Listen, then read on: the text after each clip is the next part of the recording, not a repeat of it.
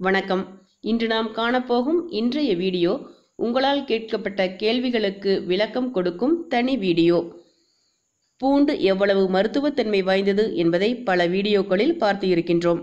நமது சேனல் பார்வையாளர் ஒருவர் பூண்டை பச்சையாக சாப்பிட்டால் நல்லதா அல்லது வேக வைத்து சாப்பிடுவதால் சத்துக்கள் அதிகமாக கிடைக்குமா, மேலும் பூண்டை வெறும் வயிற்றில் சாப்பிடுவது நல்லதா என்று பூண்டு சாப்பிடுவது குறித்து ஏற்பட்ட சந்தேகங்களுக்கு விளக்கம் கேட்டிருந்தார்.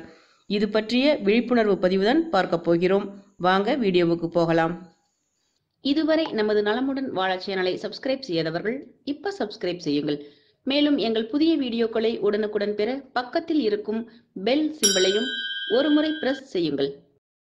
பூண்டில் ஏராளமான மருத்துவ குணங்கள் அடங்கியுள்ளது என்பது மறுக்க முடியாத உண்மை.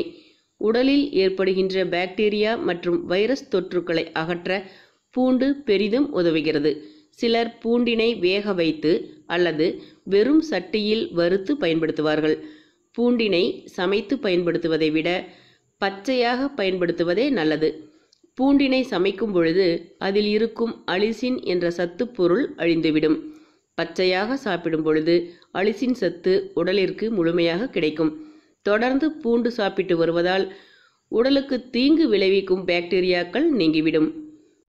பூண்டினை வெறும் வயிற்றில் சாப்பிட்டால் சிலருக்கு அலர்ஜி, செரிமான கோளாறு, வயிற்றுப்போக்கு, வாந்தி ஆகியவை ஏற்படும். எனவே அவர்கள் காலையில் வெறும் வயிற்றில் பூண்டு எடுத்துக்கொள்வதை தவிர்க்கலாம். காலை உணவுக்கு பிறகு பூண்டு எடுத்துக்கொள்ளுங்கள். மூட்டு வலி மற்றும் பிற எலும்பு சார்ந்த வலிகள் உள்ளவர்கள் இரவு ஓரிரு பூண்டை பச்சையாக நறுக்கி சாப்பிட்டு தண்ணீர் குடித்தால் காலையில் வலி பறந்தோடி விடும். மீண்டும் ஒரு பயனுள்ள வீட்டு மருத்துவ தகவலுடன் உங்களை சந்திக்கின்றேன். இந்த வீடியோ உங்களுக்கு பிடித்திருந்தால் லைக் செய்யுங்கள், ஷேர் செய்யுங்கள். உங்களுக்கு ஏற்படும் கேள்விகளையும் சந்தேகங்களையும் கீழே கமெண்ட்ஸில் மறக்காமல் கேளுங்கள். அதிகமாக கேட்கப்படும் கேள்விகள், சந்தேகங்கள் ஆகியவற்றிற்கு தனி வீடியோவாக விளக்கம் கொடுக்க உள்ளோம்.